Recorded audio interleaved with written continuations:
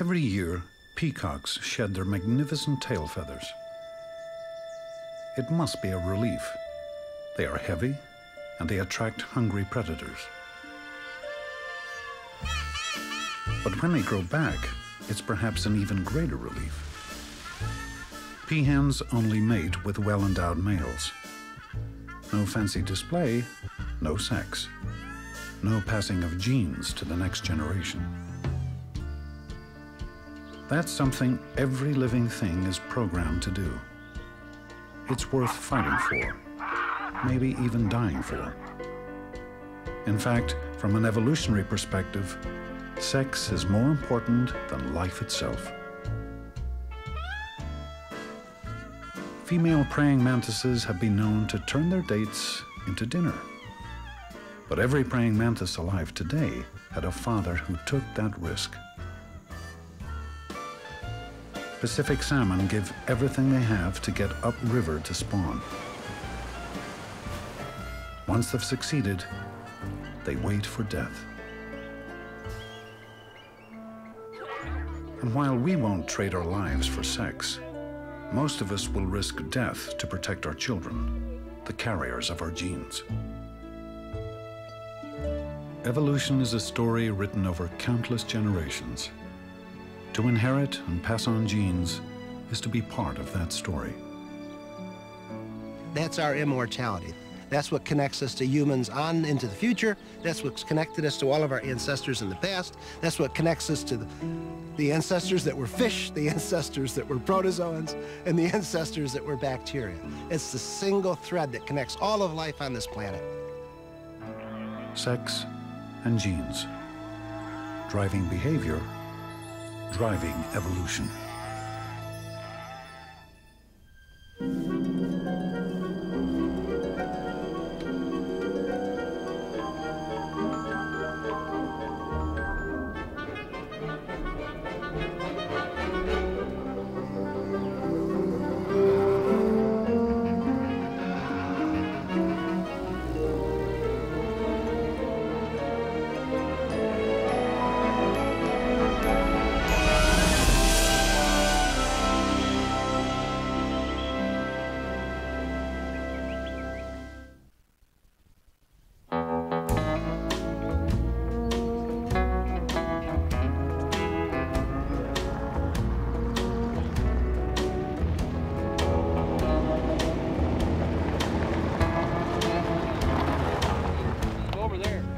Here in Southwest Texas, roundups have been a big part of history.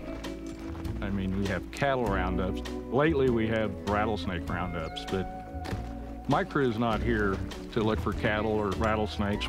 We're here to look for a particular species of lizard that has a different reproductive strategy than most organisms that live on this earth. Hey, look, there's one. Right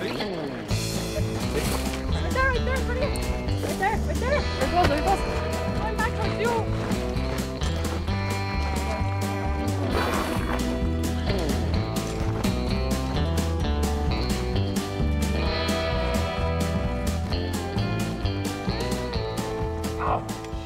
Jerry Johnson and his students are after a species made up only of females, which give birth without having had sex. Each egg contains a complete set of its mother's genes. It develops and grows without any contribution from a male.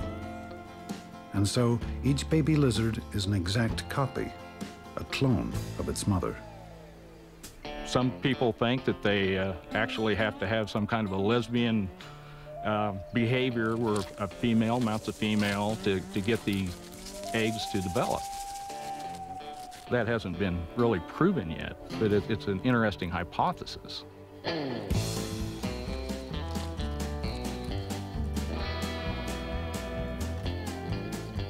Regardless of how they do it, these lizards have mastered the art of cloning, which raises a fundamental question.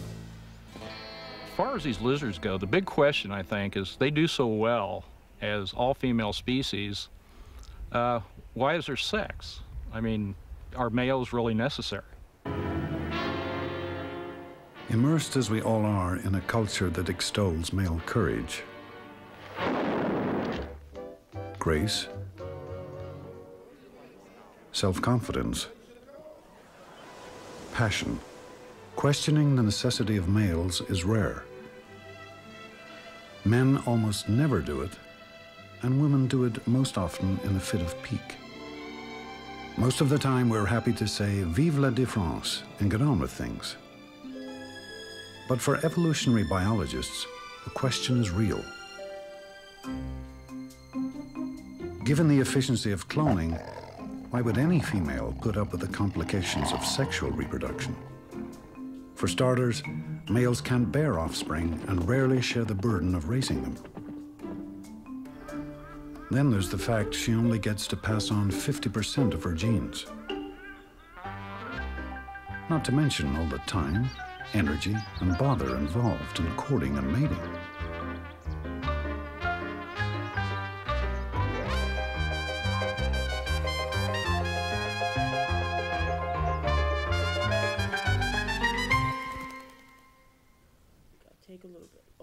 Nevertheless, virtually every new life on the planet is a result of sexual reproduction and not asexual cloning. Oh, no, it's good for you. Make you big and strong. So males must play a critical role, and sex must offer an advantage. Whatever it is, it's buried deep within us. All my life, I've wanted to be a mom. It's an instinct, it's a feeling, it's something that you just know you want to do. I've done such a 180. It's amazing. I never thought I'd hear myself say that, but I really, really wanted to have children. The itsy bitsy spider went up the water spout. Through 7 years, multiple operations, and more tests and procedures than either cares to remember, Sharon and JT pursued their dream of parenthood. She really had this burning desire to have children. We just didn't want to give up without exploring every possible angle and every possible way of doing it. And there's a lot of different ways. I was unaware of how many, what science can do nowadays. I mean, I learned a lot along the way as well. Naya is the best thing that's ever happened to me. I can't imagine my life before Naya. I think you're hungry. The biological imperative, as we all know, is to pass on genes. Most species on Earth use sexual reproduction. Why do this? There has to be some fundamental biological evolutionary reason for sexual reproduction. This has been one of the major questions in biology for a very long time.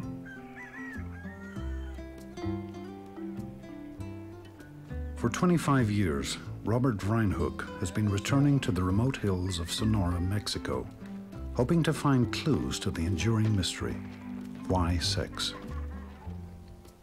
In this dry and forbidding landscape, he seeks those clues in the lives of fish.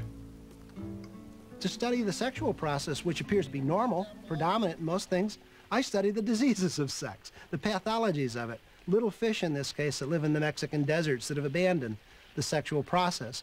And the beauty of this is it's a natural experiment, because side by side in these same little puddles, we'll have sexual reproducers, we'll have asexual reproducers, all competing in these tiny little simple environments. I could try to study this in a massive environment like an African savanna, but I can't manage an African savanna. With my capabilities, I can manage a few small pools like this, and for 30 years I've been coming back to this part of Mexico to study what goes on in these pools. We got some. We did good. This is a good sample here. Look at how black these fish are. Wow. Look at the pigment on them. Early on, Reinhoek discovered that 40% of the minnows in these pools were heavily infected with a parasite that causes black spot disease. The rest seemed relatively unaffected. When we brought them back to the laboratory and started counting the spots, we noticed, well, my goodness, this is really neat. The asexual reproducers were taking much higher loads of parasites than the sexual reproducers on average. Why should they be more parasitized than the sexual reproducers? They were living right beside, because they're all being exposed to the same parasites in the water. There should be no fundamental reason for different parasite loads on these different kinds of animals, unless it had something fundamentally to do with being asexual as versus being sexual. But what? The only thing to do was to keep walking and sampling and thinking.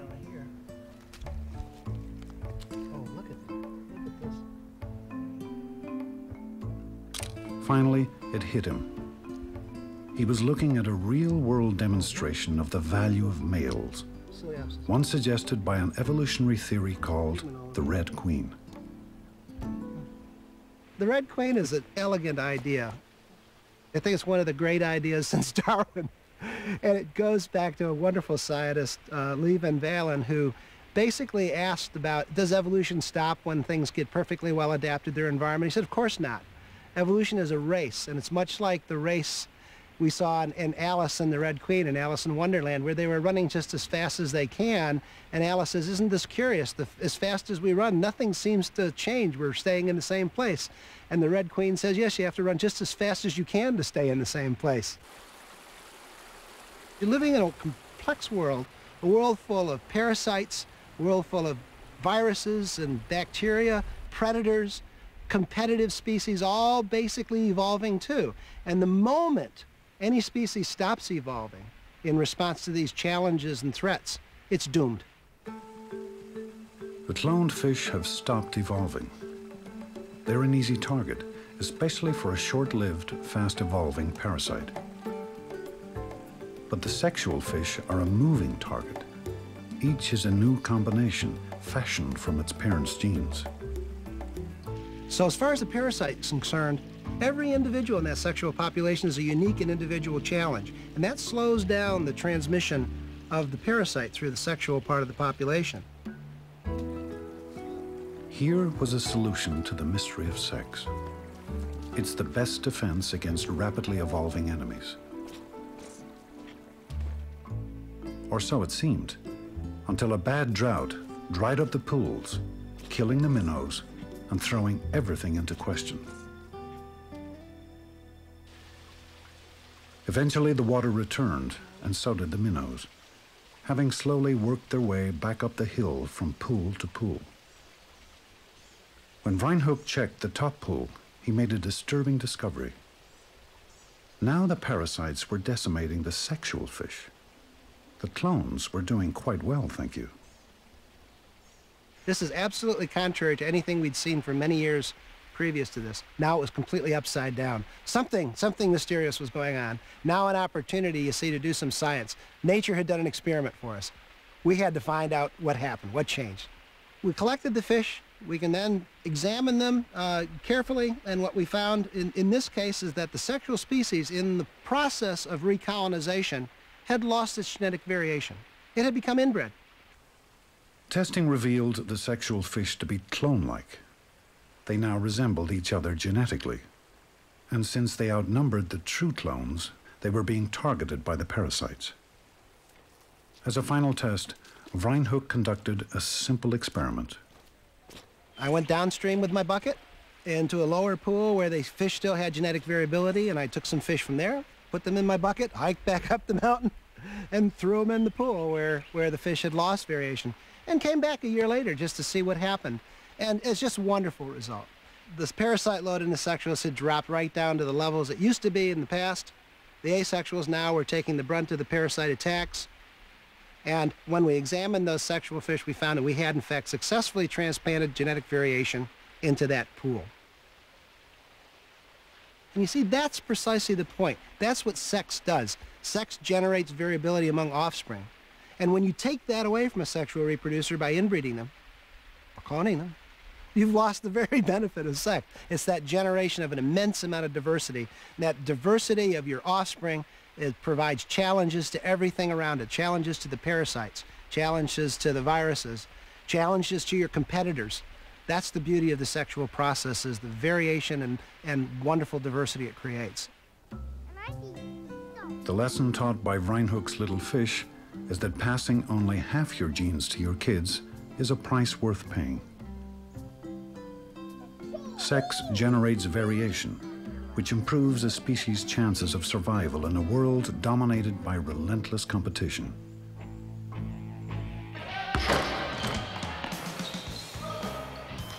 For all their downside, males are